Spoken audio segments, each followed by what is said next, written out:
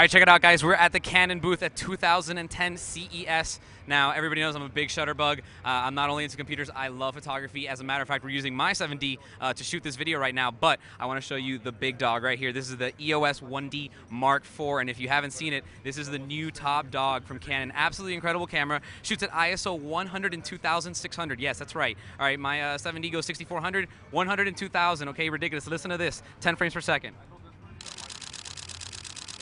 Razor fast, super fast autofocus, and the best part is that it shoots HD video, just like the 7D, the 5D Mark II, and the T1i.